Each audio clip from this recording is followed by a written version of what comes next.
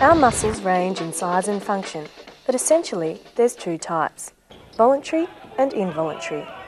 Involuntary muscles contract and relax without any conscious thought at all, like the muscles controlling our lungs or the heart muscle itself. Actually, the heart is quite unique.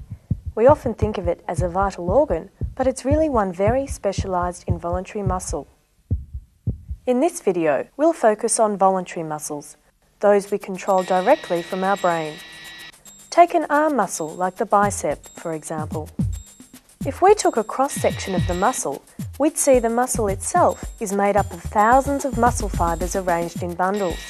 Each muscle fibre itself consists of many smaller fibres, but we need to zoom in even further to what's called the myofibrils to see where the real work is done.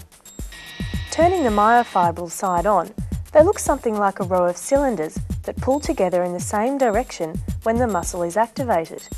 When activation stops, they spring back to their resting position. Each myofibril, or bank of cylinders, is only a fraction of the thickness of this hair. Yet, within each one of these is a miniature power plant, which has the job of converting a chemical reaction into actual physical movement. When a signal from the brain reaches the muscle, thousands of chemical reactions are triggered off. Inside each myofibril is a chemical called adenosine triphosphate, or ATP, which is the basic stored energy for these reactions. When ATP is broken down, its energy is released, causing the muscle to contract. If we look even closer, we see that these contractions happen in a very unique way.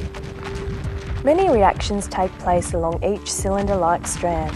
The inner strand is known as a myosin filament, while the outer ones are called actin filaments.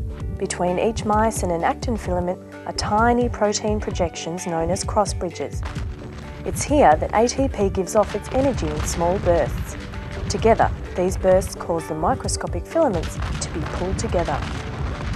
Every burst of ATP is like a small pull on a rope.